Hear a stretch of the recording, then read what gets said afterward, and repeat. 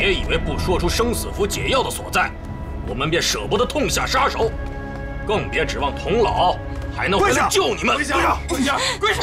李秋水，跪下！童老大卸八块，抛尸山谷。我随便捡了一块，你们看看是真还是假？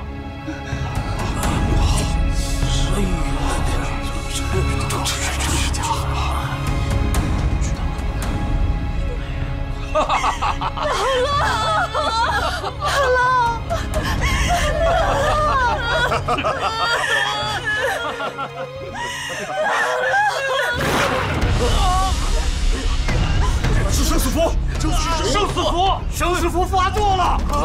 哎呀！怎么办？这个是生死符！生死符催命来了！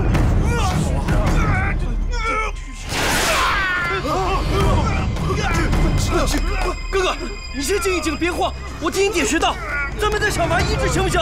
哥，王姑娘，你精通天下武学，可有法子救他一救吗？这人如此发了狂乱状，又没有使出什么武功招数，我即便想救也没有办法。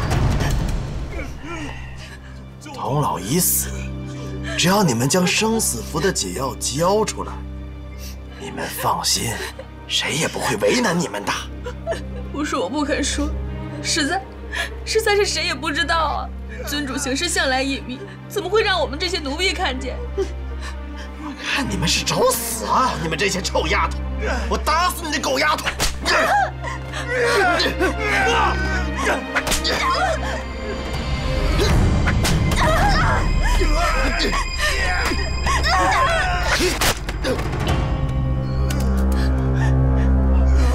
是谁？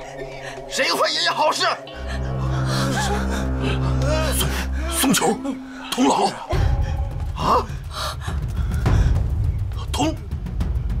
童老啊！童老在哪儿？童老来了！童老还活着，在哪儿呢？宗主，表哥，童老在哪儿？宗主，在哪儿？在哪儿啊？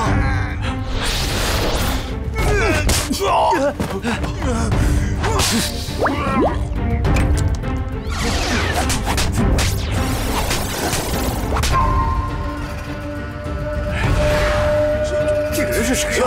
我怎么定住了？就是发生什么？对呀，他们把这些人都给定住了。快去接引八部姐妹们过来，和他们决一死战。是。多谢公子相救。多亏救了，把他们给救了啊！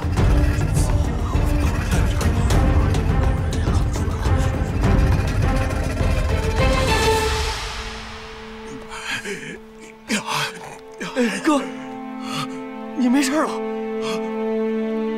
弟弟，弟啊，你怎么了？没事。谁把你打成这个模样？你告诉哥哥，哥哥替你报仇雪恨。没事，你好了就行了。小和尚，童老，他现在在什么地方？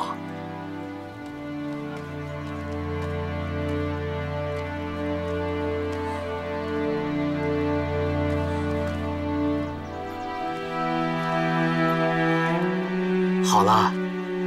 啊！这是谁呀？童老前辈并没有被大卸八块。哦，我现在也不是小和尚了。你是谁呀？哎，吴老大，这童老到底死没死啊？各位，在下名叫虚竹，童老他老人家确实是已经仙逝了。我知道，大家都是他从前的部下，跟他有一些恩怨，但是人已经先去了，不在了。我希望大家能跟我一起去瞻仰一下童老前辈的遗容，然后在他的灵前给他叩一个头，然后种种恩怨咱们一笔勾销，好不好？臭小子，你是个什么东西？胆敢要咱们在这老贼婆的面前磕头？老贼婆到底是怎么死的？是不是死在他师妹李秋水手里？童老前辈，他确实是死于李秋水前辈手下。想他童老前辈生前武功盖世，也难逃这化为黄土的命运。小和尚，童老临死的时候，你是否在他身边呢？在啊，这几个月我都在他的身边。那破解生死符的宝诀呢？宝诀啊？吴先生。哎，你干嘛？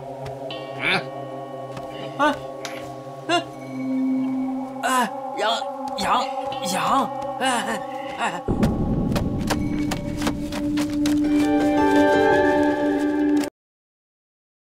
我的画，这不是王姑娘吗？带着画是个姑娘。王姑娘，谁呀？这是小和尚，对，带着姑娘的画。表妹。对呀。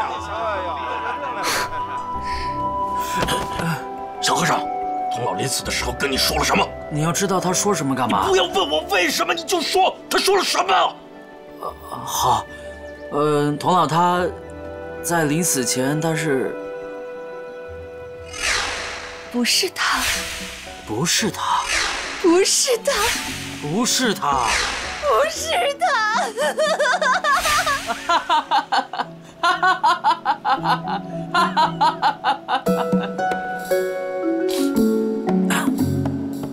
没了啊，没了。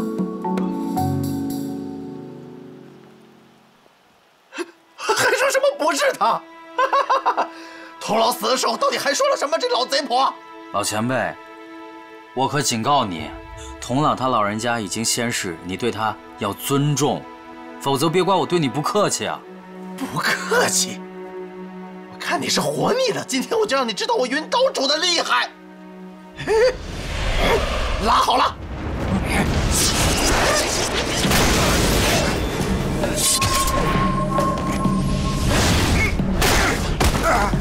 是卓不凡，卓不凡来了！卓不凡来了！卓不凡啊！小兄弟，童老在临死之时，除了说不是他，和哈哈大笑3声之外，还说了什么？他说：“梦中的姑娘，想见不想见？我心无挂念，便可指点你去寻那梦中姑娘的图景。”小兄弟，童老到底对你说了什么？你告诉我，我姓卓的非但不会为难你，还有大大的好处给你。卓先生，不能说，这个事情我不能跟你说的。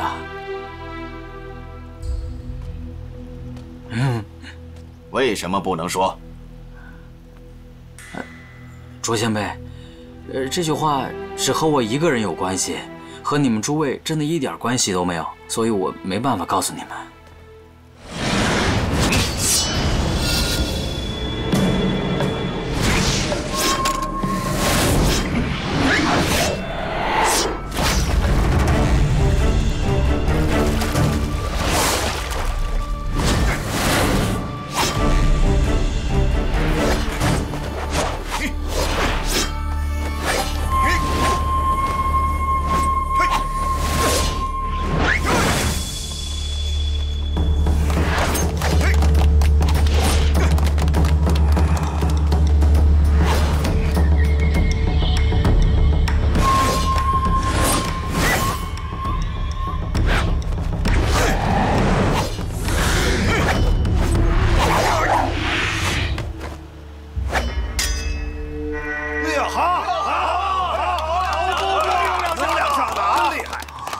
手周公剑乃是福建建阳一字会剑门的绝技。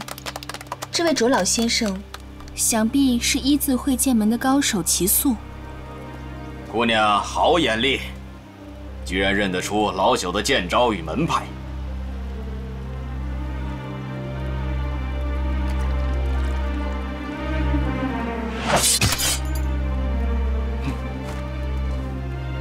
小兄弟，你将童老的遗言告诉我一个人，我这几招剑法便传了给你。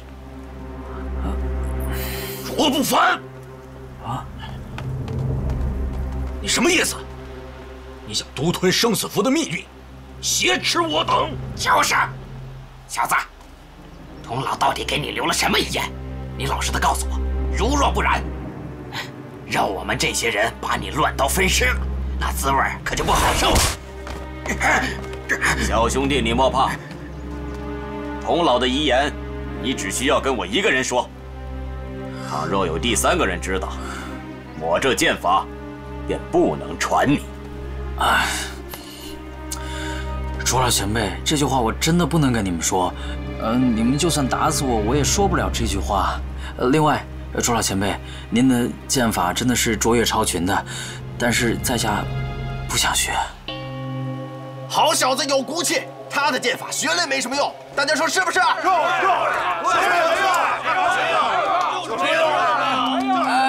各位，我不是那个意思，我本是少林寺的弟子，我不能学他派武功的，我已经学了2门了，我就更不能学别人的武功。你们，我不是这个意思。小兄弟，你的心事我全明白。不劳前辈，我自己来。郎才女貌，天造地设的一对嘛。只可惜有人从中作梗。你要想称心如意，却也不易。这样吧，由老夫一力主持，将这位姑娘配了给你做妻房。今晚便在这灵鹫宫中洞房。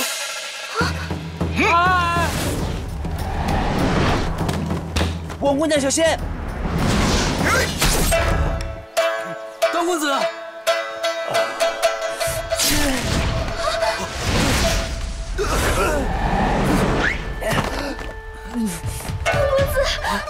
段公子，你没事吧？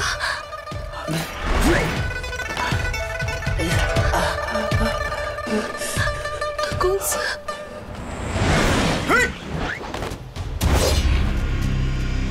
王姑娘，我要死了！祝你和慕容公子举案齐眉，白头偕老。公子，你别这么说，你会没事的。你为了我才……王姑娘，你是为了我才流泪吗？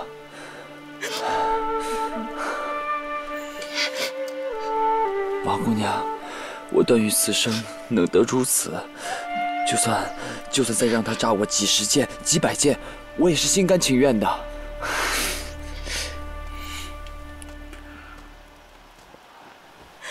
段公子，别我马上就要死了，方姑娘，你死不了啊！王姑娘，你也不用太过伤心，段公子这伤3、4天就能好了。你说真的吗？他死不了，3、4天就好了，连药都不用敷。臭小子，你找死！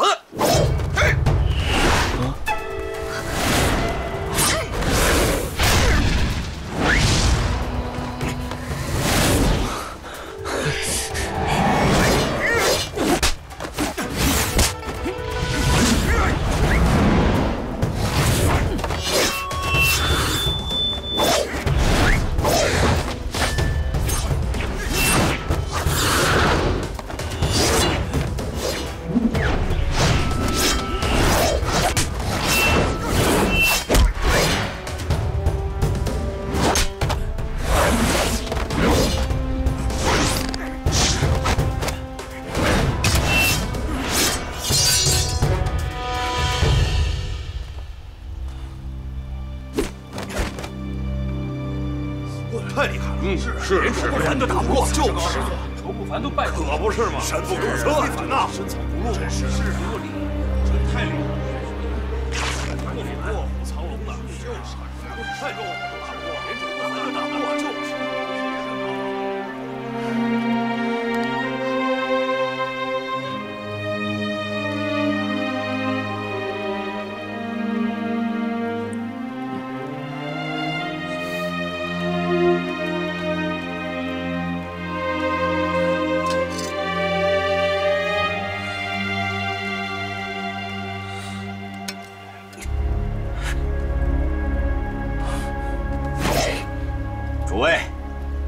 人与童老关系匪浅，断不可让他逃了。大家先一起上，将人擒住，再做打算。好。杀了他！干什么？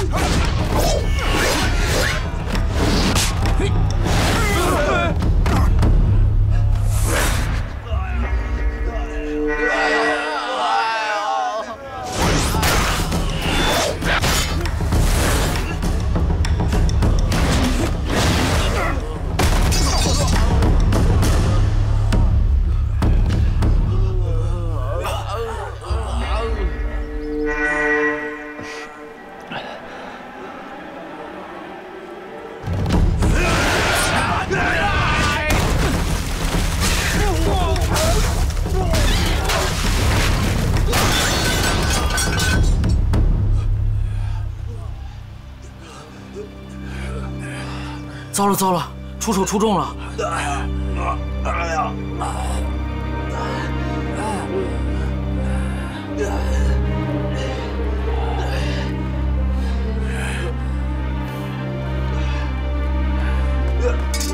老前辈，不好意思啊，把剑还给您。我卓不凡终日打鹰，不想今日被鹰啄瞎了眼。小兄弟，果然身手不凡。 老前辈，佩服，佩服。后会有期。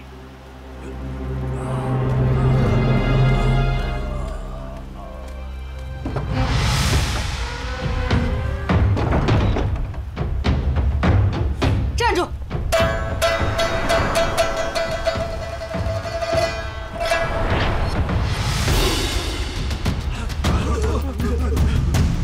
灵鹫宫是什么地方？容得你想来就来，想走便走吗？童姥姥坐下4侍婢参见虚竹先生，侍婢迎接来迟，还请主人恕罪。快免礼，快起来，快起来，快起来，起来，起来，起来！不敢，不敢。谢主人。主人，婢子4姐妹一胎孪生，童姥姥给婢子取名为梅剑，这3位分别是蓝剑、竹剑。 菊剑，适才遇到各部姐妹，得知诸般情况，现下婢子已将大门关上，这些大胆作反的奴才该如何处置？还请主人发落。生死符，生死符，生死符，是啊，生死符要发落，救命啊！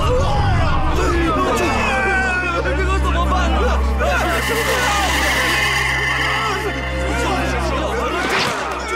难受啊！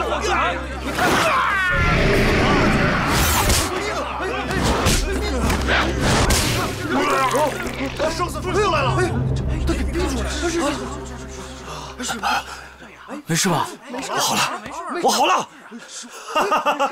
没事了。文公在上，哈大爸这条命是您老人家给的，此后但有所命，赴汤蹈火，在所不辞。快快请起，快快请起！多谢姑。哥，帮帮我们吧！我们也是啊！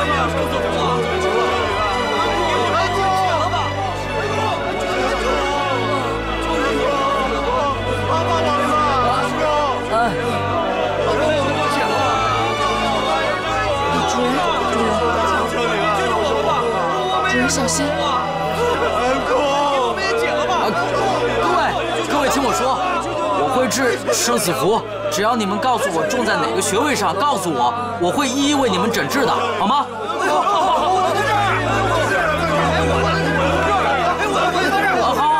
好，求各位，哎，大伙儿听我说，各位安静安静，你们这边嚷嚷，虚竹先生不知道怎么开始啊！对，虚竹先生，啊，来这儿说，来。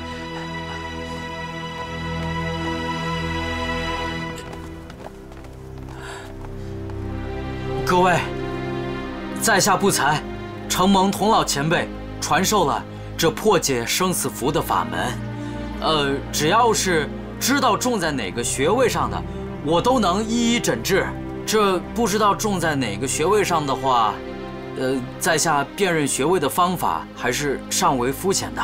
但是，只要你们不着急，给我一些时间，我一定会找到方法，直到给你们治好为止。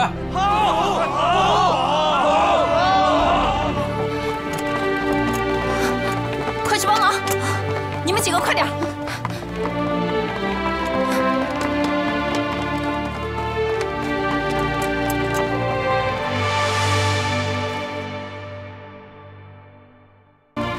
表哥，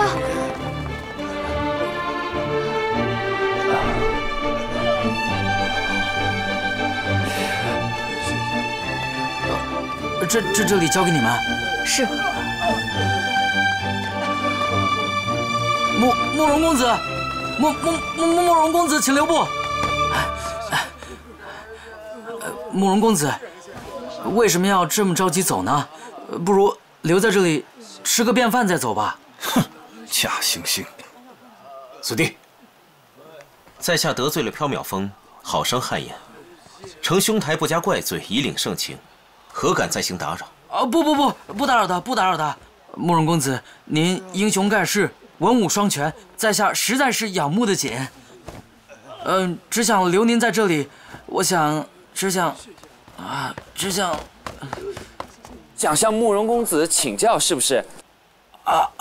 对，就是这样想的。还是段公子会说话，我就是这么想的。小师傅，你留英雄是假，你留美人是真吧？啊？你随身私藏着王姑娘的画像，你现在又把我们留在这儿，你把我们姑苏慕容家当白痴呀！先生误会了，那张画像不是王姑娘的，只是像王姑娘而已。她还像李秋水前辈呢。这算了吧。包三哥无需多言了，我们走。表妹，走吧。段公子，谢谢。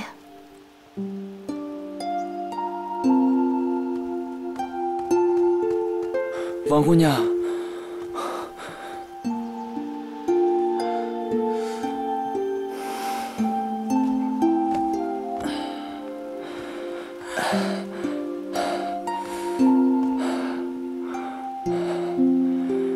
罢了，王姑娘眼中原本就也只有她表哥，我唯一能做的，只是向她道一声珍重罢了。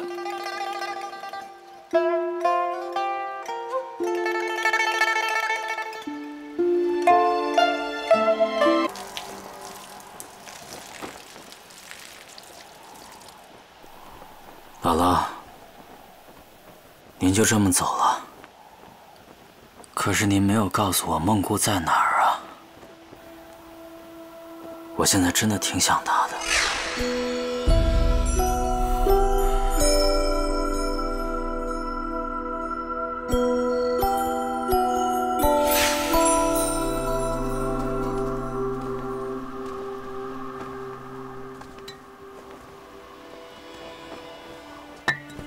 仁兄啊，你我二人同病相怜，这铭心刻骨的相思，却何以自遣？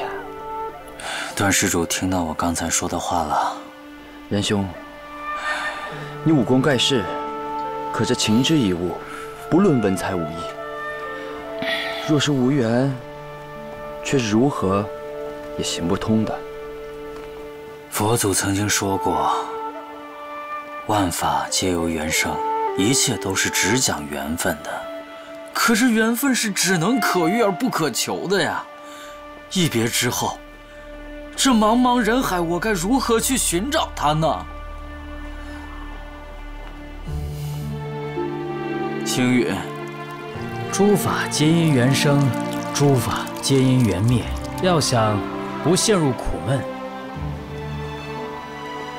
只能得失随缘。得失随缘。是啊，得失随缘，心无增减。可是我等凡夫俗子，却又如何能修炼到这种地步呢？早就一颗心跟着他转，却也不知道他心里有没有我。段施主，来。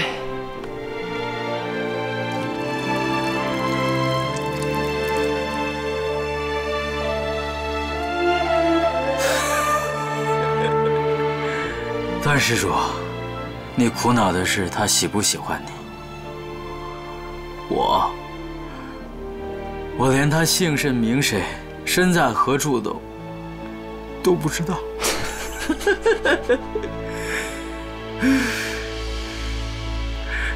佛祖在上，我们这到底是有缘还是无缘呢？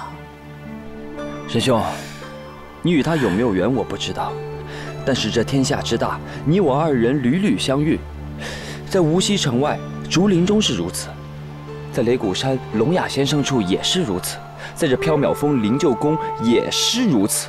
现如今，你我二人又在这同一级石阶上，同样的长吁短叹，为情所困。这不是缘分是什么？是不是该值得拂衣大白？正当如此。干！干！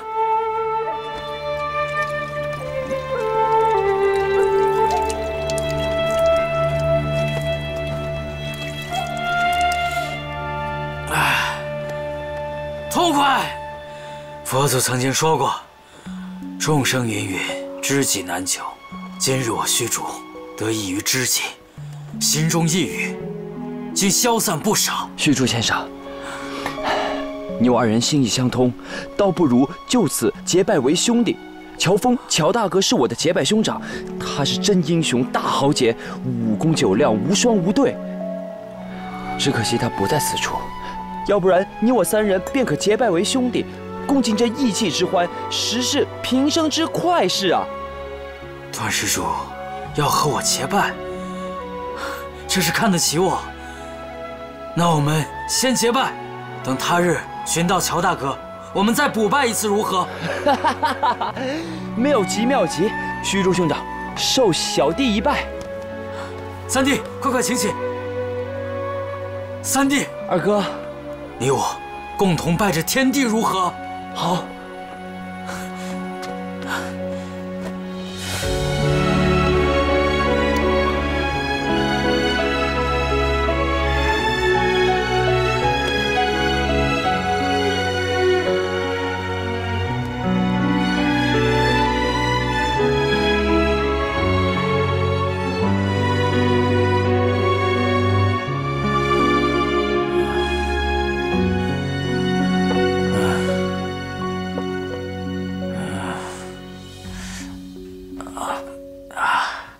主人醒了，漱漱口。谢谢。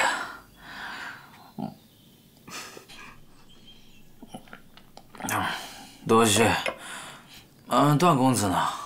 主人昨晚喝多了，段公子已下山去了。临去时，命弟子禀告主人，说待灵鹫宫中诸事定当之后，请主人赴中原相会。他走了，我还有好多事要请教他呢。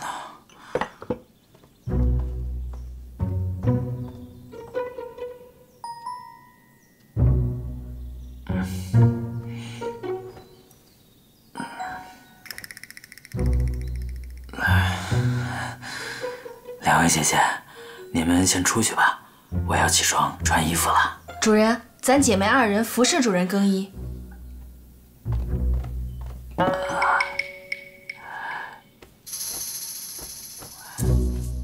哇！我自己来，我自己来。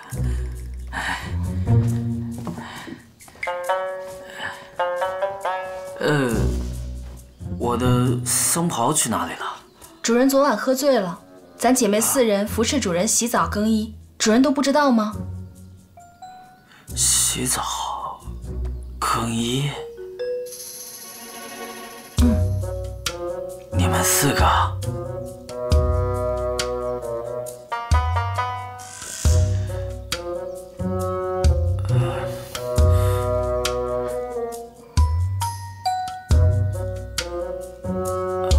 主人有什么不对吗？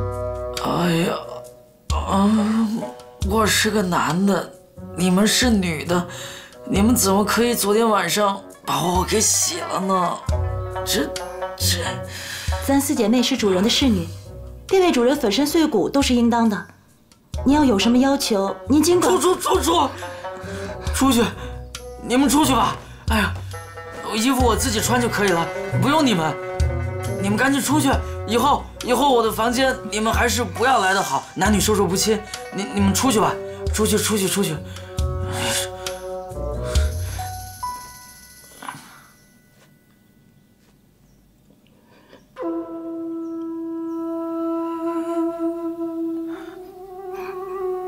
你们怎么哭了？主人要我们出去，不让我们服侍，定是讨厌了我们。你们不要伤心了，是我不好，我这人嘴笨，以后2位姐姐有什么事要做的话，提前告诉我一声，我这样也好做个准备。主人莫怪，灵鹫宫中向无男人居住，但主人便是主人，哪有什么男女之别？快，给主人洗漱更衣吧。是。主人这边请。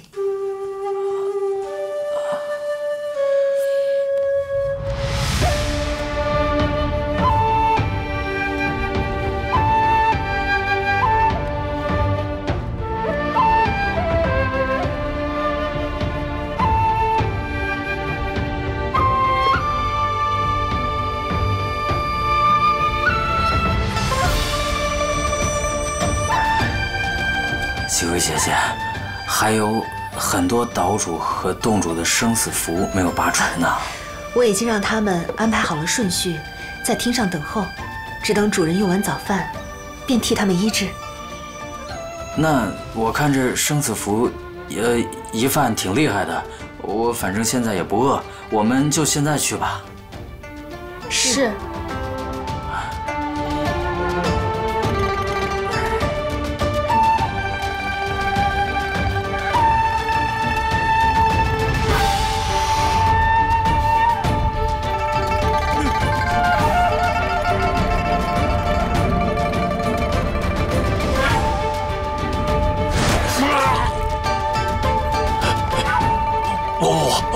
该我了。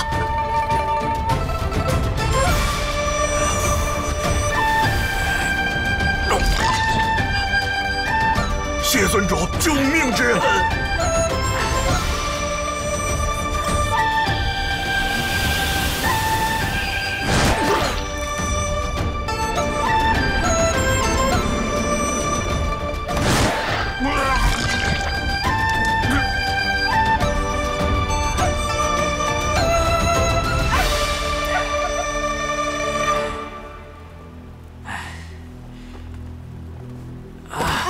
主人，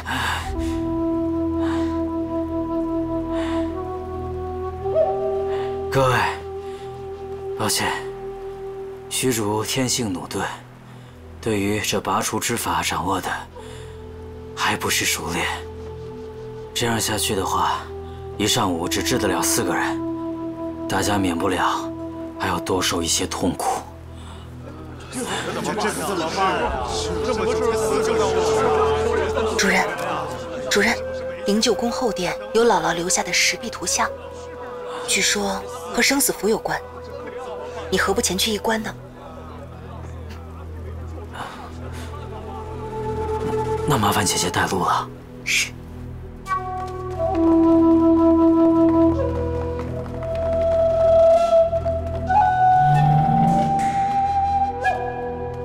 主人请进，这便是实事了。哦。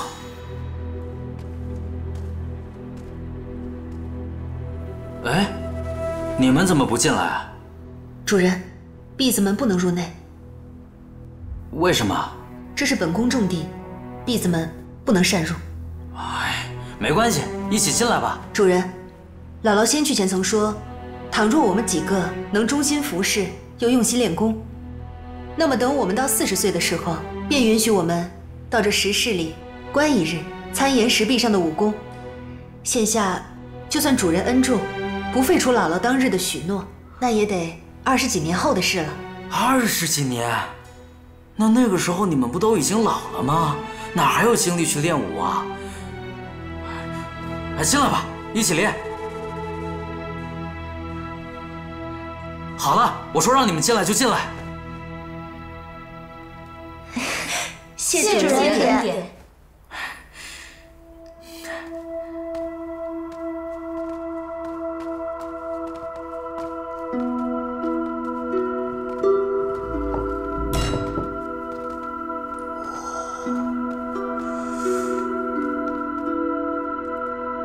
主人，这些图像好像是按顺序排列而成的。主人，按顺序，我们应当先看甲一之图。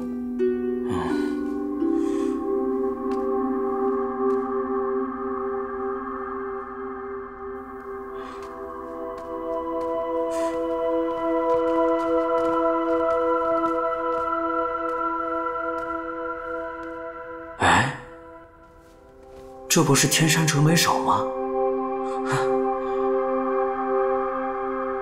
这是天山六阳掌。哎，去西夏的路上，姥姥传给我的那些口诀，正好和这些图形相对应啊。那些下面的功夫，想必……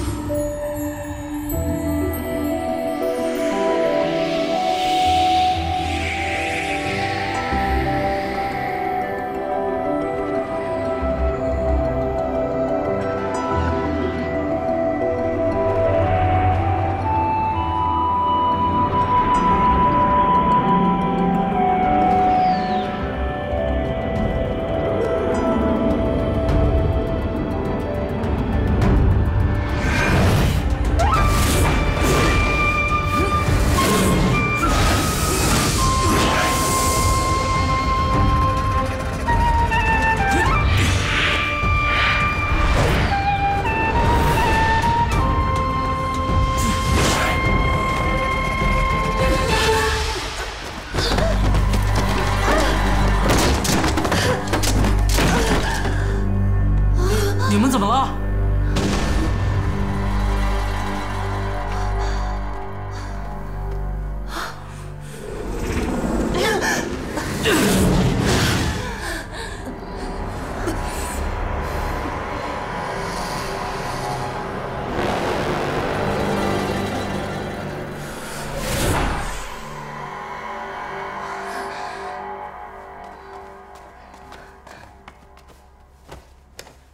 多谢主人替弟子们疗伤。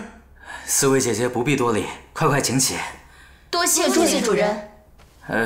四位姐姐，刚才到底是怎么了？为什么你们忽然之间晕厥过去了呢？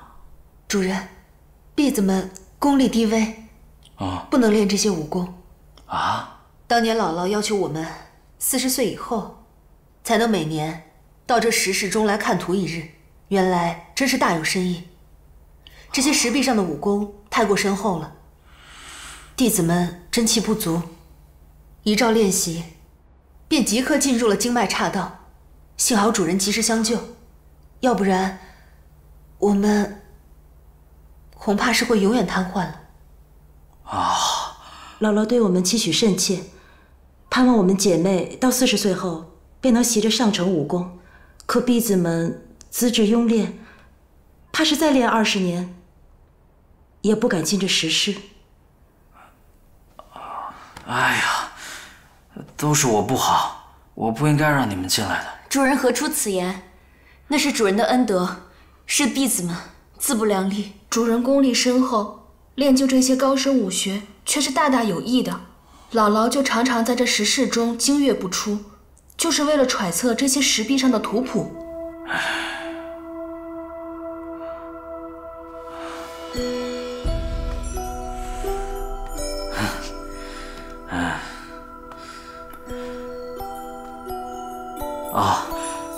四位姐姐，我刚刚练的这上面的功夫，现在精神勃勃，内力充沛，我想多练一会儿。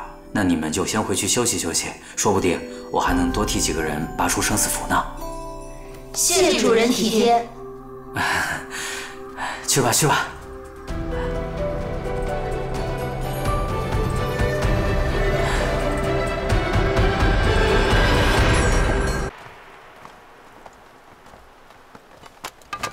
参见尊主。大家不必多礼，快快请起。谢尊主。大家身上的生死符已经拔除殆尽，不会再有任何的后顾之忧了。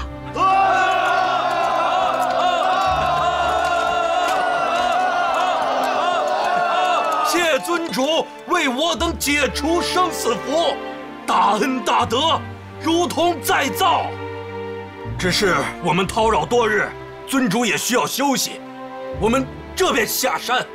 日后尊主有何吩咐，我们随叫随到。随叫随到，随叫随到，好，随叫随到，随叫随到。好，我们他日再见。告辞。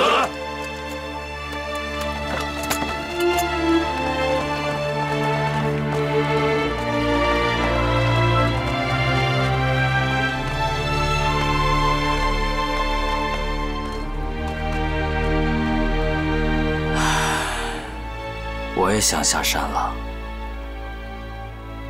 主人是有什么事要办吗？属下派人去就行。你们有所不知，我是一个孤儿，是寺中的师傅们把我抚养长大的。此次我佛门无戒尽毁，如果我不回少林寺领罚的话，也未免太过忘恩负义了。我一定要回到少林寺，如实的把情况跟方丈和师傅们说清楚，然后甘心领罚。可是主人，于婆婆，我此次不在灵鹫宫中，宫中的大小事务还劳烦你和众姐妹们一同商议才是。辛苦了。是。主人，既然你想下山，那我们姐妹几个一同陪同您下山好了，这样我们也好服侍您。这怎么可以呢？我是回寺中领罚的，身边再有婢女，这叫什么事吗？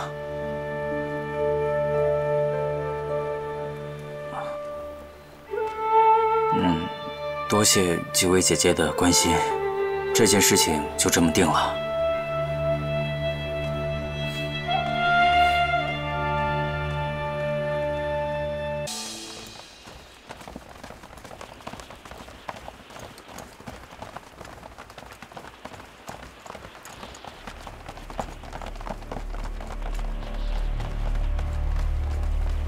啊，好了好了，大家就送到这儿吧。主人，打算什么时候回来？这个我也不太清楚，我要先把我的情况告知方丈和师傅，才能知道。各位，告辞了。恭送主人。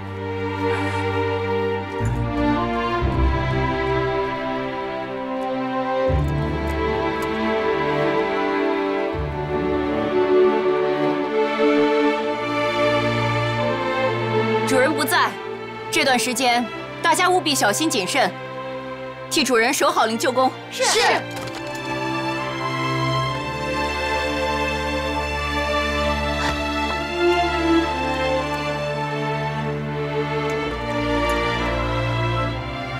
我们跟上他吧。可主人不是不让我们随侍吗？主人武功虽高，但生性老实憨厚，保不齐受人欺负。我们悄悄跟着，不让他发现就好了。对，没错，走吧，跟上他，走。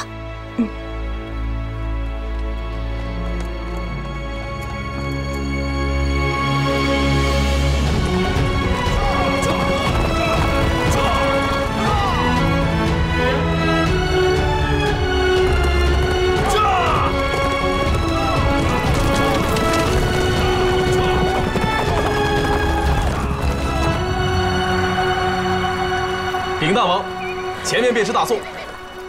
有发现阿紫新的讯息吗？没有。不过据我们的人回报，阿紫姑娘应该还是跟那个姓庄的在一起，一直待在丐帮总舵。既然如此，我们先去洛阳。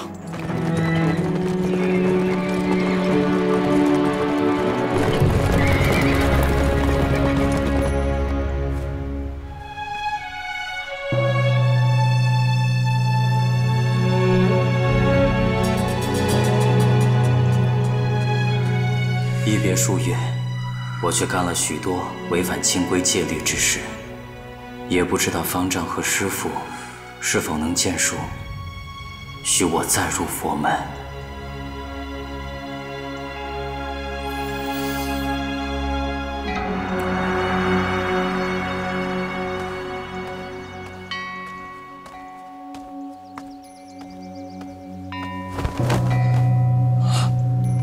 怎么？你沾了荤腥了吗？是，而且不止沾了荤腥。你喝了酒了吗？师父在上，弟子所犯戒律，还有更胜于这些戒律的。跪下！你小小年纪，胆大妄为，你敢犯那么多戒律？今天我要是不揍你一顿，难消我心中的恶气。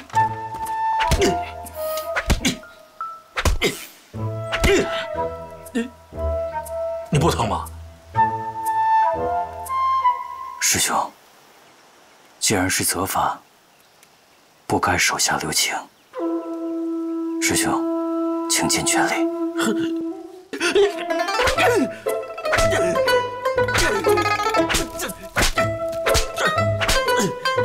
师兄打得好，师兄打得对。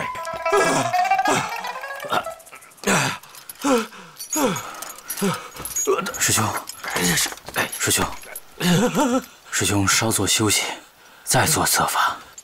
起来，我罚死你！我小僧犯戒众多，理应受到重罚才是。对，重罚！我罚你每天挑100担粪水给我浇菜，少挑1担，我用这个鞭子，我用硬扁担，我打断你的腿，我好，快去呀！哦。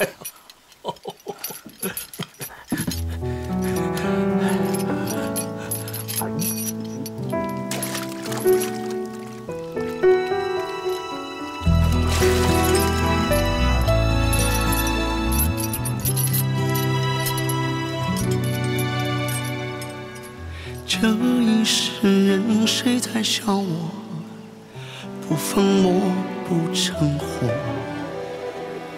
终身已经山口海阔，一切皆有所得。前尘事多，竟然默默等它干涸再着色。繁星日春，千秋万壑，皆与泪滂沱。人生若有你渡，这生死又如何？何惧让我却化作强河？年少你多情到碎梦，不过是江湖一夜波。人生若有你渡，其富贵又如何？何问这对错的是空色？若跨过轮回寻因果，这命运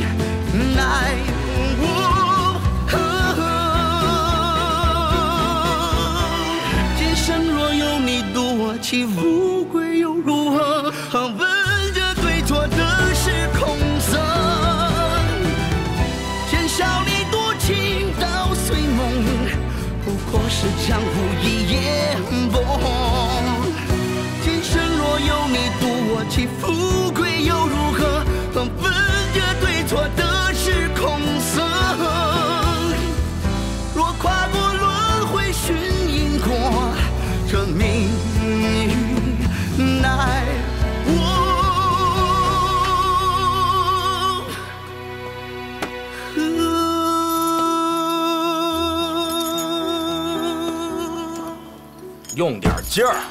你看这路烂成这样，你也不会搞一下。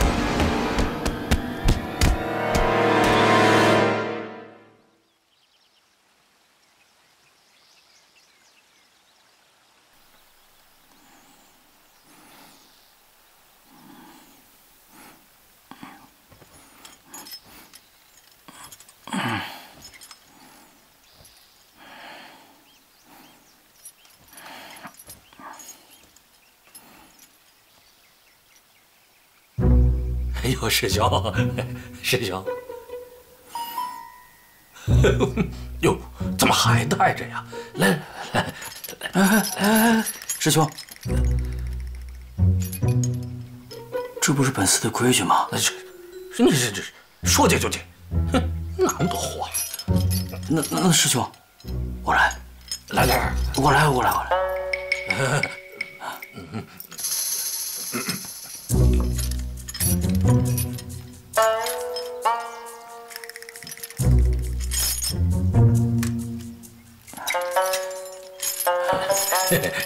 师兄，喝水。多谢师兄。这两日多有得罪啊！您大人不计小人过，好不好？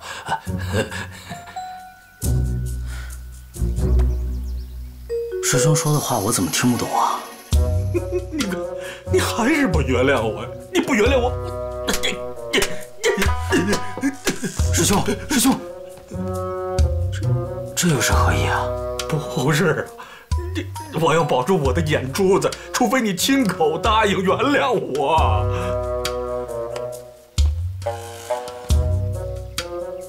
师兄，你这说的又是哪里话？我从来没有说过要挖你的眼珠子呀。你没说过，他们说过呀。他们说你只要不亲口说饶恕我，就把我的眼珠子给挖了，把眼珠子给挖了。师兄，好，师兄，我原谅你。真的啊，师兄，我从来就没有怪过你啊。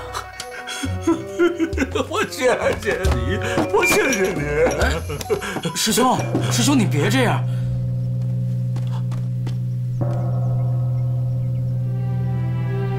方丈集中民众，必是庙里出了什么大事了。师兄啊，我可以去看看吗？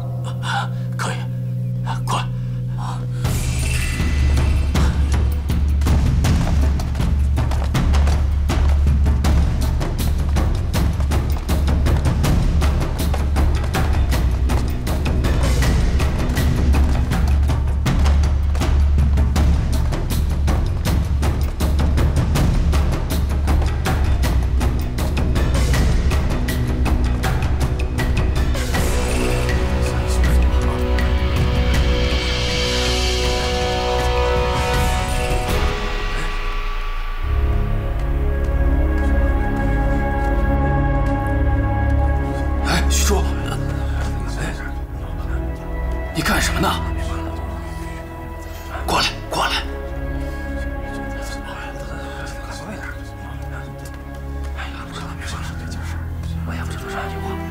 师傅，不是让你在菜园子领罚吗？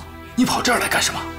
师傅，我在菜园子听到敲钟的声音，所以我就跟方丈来了，方丈来了，方丈来了，方丈来了，方丈。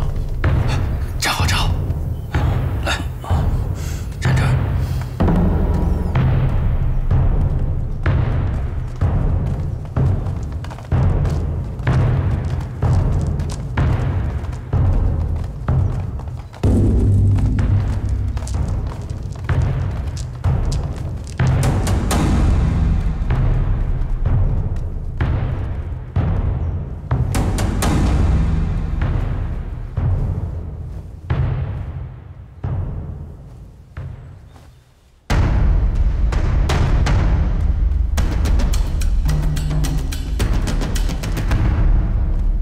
位是五台山清凉寺方丈神山上人。这位大师是来自我佛天竺上国，法名哲罗星。还有河南开封府大相国寺观心大师，江南普渡寺道清大师，长安净影寺荣智大师。大家参见了。几位大师今日同时降临，实是我寺荣光。审判大师开坛说法，弘扬佛义，何寺众生同受教义。不敢当，少林庄严宝刹，小僧心仪已久，几十年前便来投拜求戒，却被拒之门外。小僧当年来宝刹求戒，固然是仰慕少林寺数百年植武林牛耳，武学渊源。更要紧的是，天下传言少林寺戒律精严，处事平正，岂知天下尽有名不副实之事啊！早知如此，小僧当年不会有少林之行的。师兄，何出此言？少林寺一非官府，二非道寨，何以擅自扣押外人，不许离去？请问方丈，少林寺犯下这等残凶霸道的行径，还能称得上佛门善地4个字吗？上人指摘敝寺强凶霸道，这未免严重了。这位哲罗星师兄的师弟波罗星大师，可是给贵寺扣押在内。7年前，天竺高僧波罗星师兄光降敝寺，何寺僧众皆大欢喜，恭敬接待。波罗星师兄称，天竺国外道盛行，佛经大半散失。方丈师兄当即陪同他前赴藏经楼。本寺的玄残师弟奉方丈师兄之命，督率僧众帮同抄经，岂知竟然发现这位波罗星师兄每晚深夜悄悄潜入藏经楼密阁中，偷阅本寺的武功秘籍。这些秘籍与佛法全无干系。本寺数百年的规矩是，秘籍不能泄示于外人。玄残师弟与他交手下，竟然察觉他不光偷阅武功秘籍，而已然练成了少林72绝技中的3项武功。我少林派武功虽然平平无奇，但列祖列宗的规矩是，非本派弟子不传，因此只能请他常驻本寺，受佛法熏陶。一来盼他能开悟正道，二来也免去了种种后患。几年来，敝寺对这位波罗星师兄是好生供养，除了请他不必离寺之外，从未失过恭敬之意。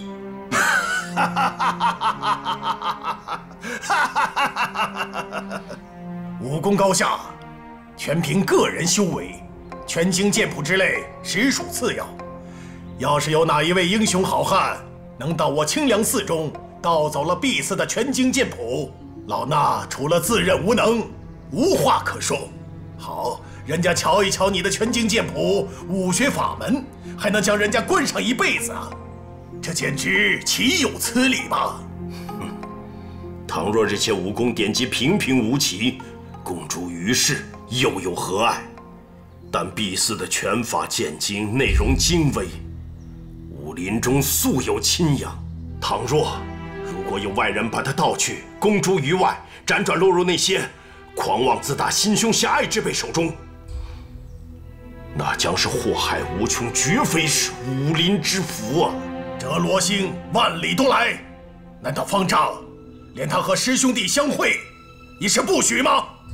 今时二位步步紧逼，老衲若不肯让波罗星师兄出现，好像是少林寺理亏了。有请波罗星师兄。有请波罗星师兄。有请波罗星师兄。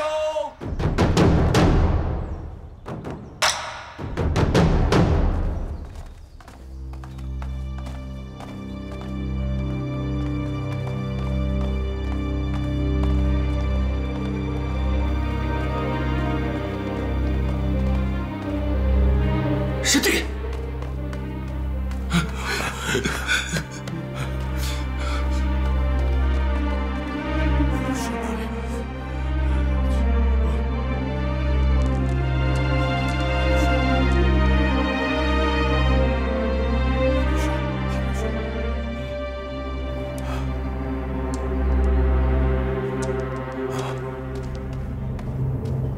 少林寺方丈说假话，波罗星根本没有偷武功书，他只看了佛家书。波罗星师兄，你若撒谎，就不怕堕阿鼻地狱吗？我绝不撒谎。我少林派的大金刚拳法，你偷看过没有？没有，我只借看了部《金刚经》。我少林派的般若掌法，你偷看过没有？没有，我只借看了小品《般若经》。那么我少林派的摩诃指诀，难道你也没有偷看过吗？那日我玄残师弟遇到你的时候，你不正是偷了这个指诀，从藏经阁溜出来吗？小僧只借过一部《摩诃僧之律》。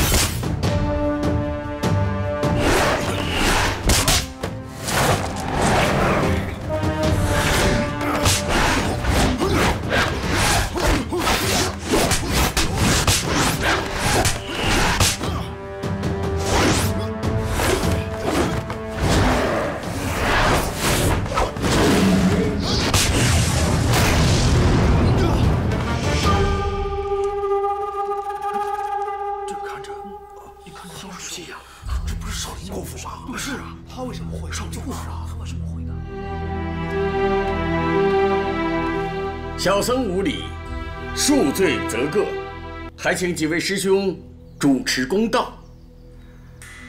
适才波罗星所使的3招，第1招似乎是般若掌法中的天衣无缝，第2招似乎是摩诃指中的以逸待劳，第3招是大金刚拳的七星聚会。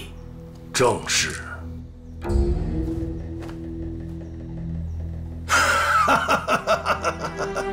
中土佛门果然受惠于天竺佛国不浅啊！当年达摩祖师携天竺武技东来，传入少林，东西为一，万法同源，可以说是武学中的无分别境界了。本寺的佛法与武功都传自达摩祖师，一点不假。但这般若掌法，乃是本寺第8代方丈圆圆大师所创。摩诃指诀是一位在本寺挂单40余年的七指头陀所创，而这大金刚掌法，则是本寺第11代通字辈6位高僧，穷36年之功，共同研究而成。你说般若掌、摩诃指、大金刚拳都是传自天竺，那自是精熟无比，此事真假极易明白。小僧要领教大师这3门武功的高招。小僧所使招数绝不出这3门武功之外，大师下手指点时，也请以这3门武功为限。天竺武功，小僧虽略知大要，但不能每一样都精通。据闻少林寺有72门绝技，敢问师兄是否每一样都精通呢？倘若小僧请师兄施展72门绝技中的3项，师兄是否能展示得出呢？天竺大德，中土高僧相聚少林寺讲论武功，实乃盛事。小僧能否有缘做个不速之客，在旁恭听双方的高见？是谁？谁在说话？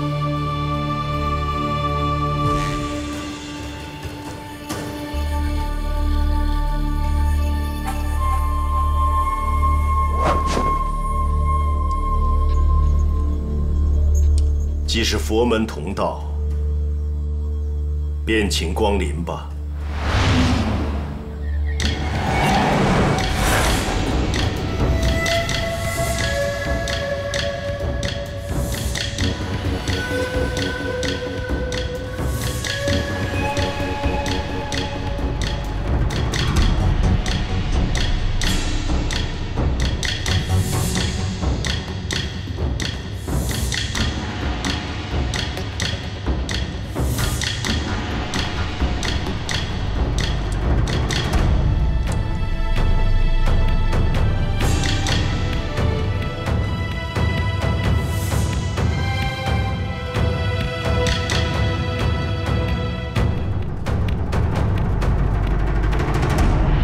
小僧鸠摩智拜见少林寺方丈。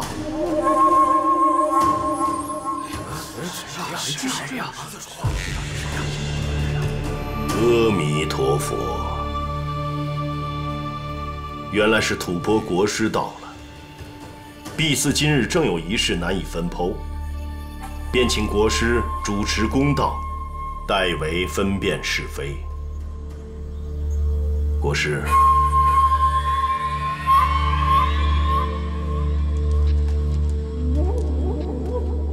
方丈要小僧来主持公道，万万不敢。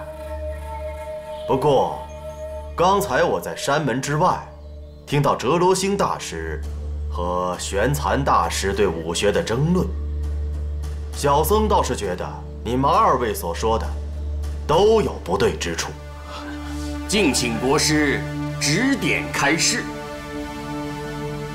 哲罗星师兄，你刚才说少林寺的72绝学，似乎没有人可以门门精通，此话差矣。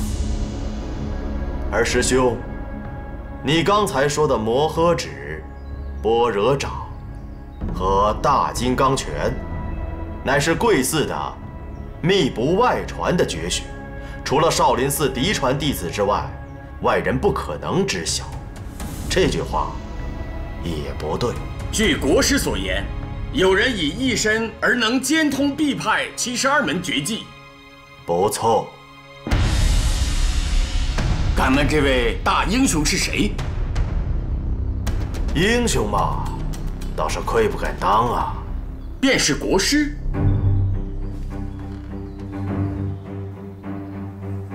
正是。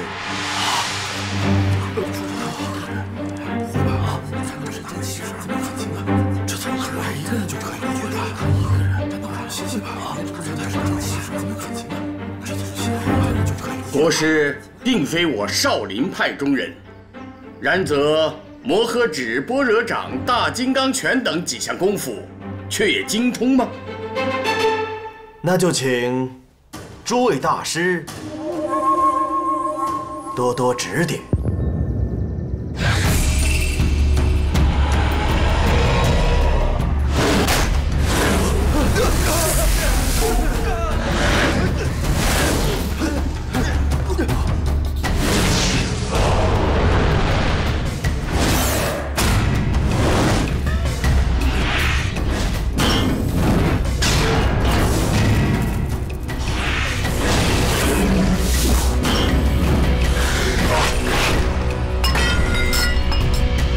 金刚拳的洛中东应，般若掌中的摄伏外道，还有摩诃指中的三入地狱，这国师神技，令小僧大开眼界，佩服佩服。老衲数十年苦学，方知天外有天，人上有人。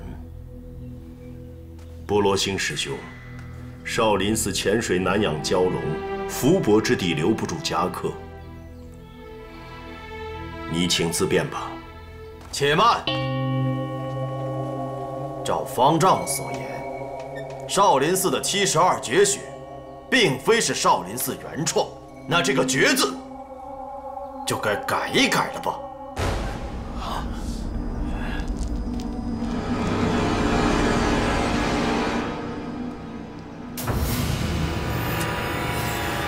但是师父，这鸠摩智他武功是高，但是他用的不是我们少林寺的武功。瞎说！方丈都没有异议，你如何敢说这样的话？鸠摩智国师连使的3门绝技，你连学都没有学过，又怎知他不是我少林武功？愚蠢！愚蠢！师父，是真的，他用的武功虽然是，但是我们少林寺的招式，但他的内功不。别说了。怕了，方丈师兄，你不如依小僧所言，今日就将这少林寺散了吧。国师已占上风，其本寺方丈也允许天竺番僧自行离去，为何还要如此咄咄逼人？